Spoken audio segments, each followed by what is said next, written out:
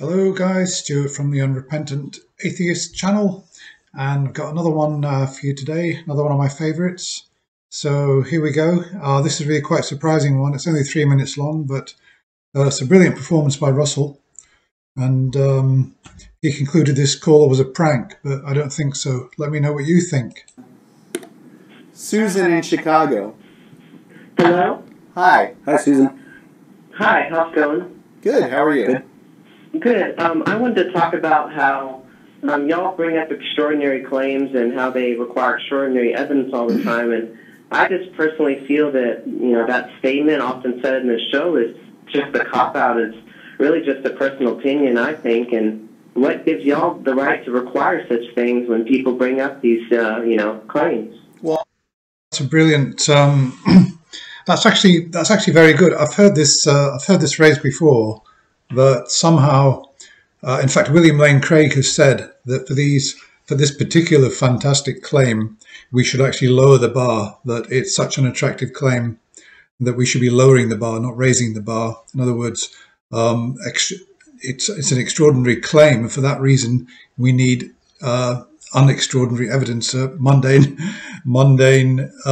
quite low-level evidence. But let's see what Russell, because this lady is saying that she thinks that we are effectively evading accepting poor quality evidence. She's calling it a cop-out, but let's hear what Russell says. Well, I'm glad you asked that question, because did you know I rose from the dead one time? See, you're just doing that to make fun and stuff like that. That was brilliant. He's throwing it back at her. He's putting a fantastic claim to her, and on the basis of what she said, that it's a cop-out for atheists to require extraordinary evidence for extraordinary claims. On that basis, really, she should accept that claim. You know you're not actually serious. Well, why don't you believe me? Because I know that you're doing that just to try to prove a point. How do you know? You're actually... Because that's the whole reason why you said that. Well, so if I said I had dinner at a restaurant last night, would you believe that? Well, of course, that's just normal conversation, so of course. So what's the difference between that and me saying I rose from the dead? Well, that is specifically something that is, defining our religion, and these other things we're saying just to bring up for an argument. We're not. Russell is actually educating somebody here. Educating somebody to not equivocate all claims. What is the difference between a mundane claim and a fantastic claim? And I've personally had this problem myself with a good friend of mine who happens to be a conspiracy theorist, and he says to me, "Stuart, you're just dismissing all my claims." And he said to me, "Well, I said, well, I don't really dismiss all your claims, just the sort of fantastic ones that don't really have any evidence." And he said to me, "Well, when you make claims, I tend to accept them." I said, "Well, what sort of claims do I make that you accept?" And he said, "Well, you told me that yesterday you went and you had a steak at a steakhouse. I accepted that claim." And I said to him, "Well, that's just a mundane, everyday claim. There's nothing special about that." And whereas your conspiracy theorists, that there's a flat Earth, that there are aliens who put human DNA on this planet, they're fantastic claims. They're not in the same ballpark. You can't equivocate them. And this really is what this call is about as well. And Russell is giving this lady a really beautiful, perfect education in not equivocating different types of claims. Not actually saying that this is the basis for a large religion like. Well, why does that have to be about religion? Can't I just say that I rose from the dead? I mean, can't you just accept that at face value? Well, I'm not using that, to define and represent, millions of people out there. You see, she's saying that because it's a religion, and this is what Craig is saying as well, really, that religious claims should be treated differently. They should be given a free pass when it comes to standards of evidence, that we should not require extraordinary evidence to accept these extraordinary claims, simply because they're religious claims.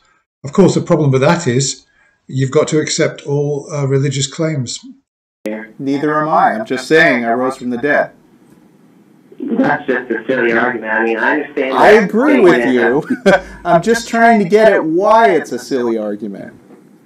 Well, I understand that statement was originally said by Carl Sagan, but who really cares about, them requiring extraordinary claims and evidence? So then you should believe I rose from the dead. Okay. I terrified her with my awesome logic. Apparently. I think you hit the nail on the head, Russell. I think you did terrify her with your logic, and that was a blood-curdling scream. It would grace any horror film, Halloween, Friday the 13th, any of them. It was a really genuine scream of horror. I think she was backed into a corner by Russell's rational logic, and she just had no answer to it. Sometimes when you have religious people and you do that to them, you demonstrate to them. In a sudden moment, she realized that she did not have any rational basis for her beliefs. She realized she didn't have any good reason for her beliefs. She had no answer to that. And she just literally screamed it. I think she just held the phone back. Her mind just literally exploded. And she just screamed because she didn't have any other response. Well, what do you think of that? Let's just quickly see what they say. I don't know if that was a prank or not, but I'm pretty sure it was. But No. I honestly I don't think that it was a prank. I think that was a genuine response. And looking at through some of the comments of people, they also think it's genuine. What do you think, guys? What do you think of that call? And what do you think of that scream? What did that scream mean? Do you agree with me that her mind just literally ran into a dead end, and she ran into a dead end like she was being chased by this sort of logic monster? She turned around and she literally just screamed because she had no other response. Let me know what you think. Okay, I'll see you again soon with another clip.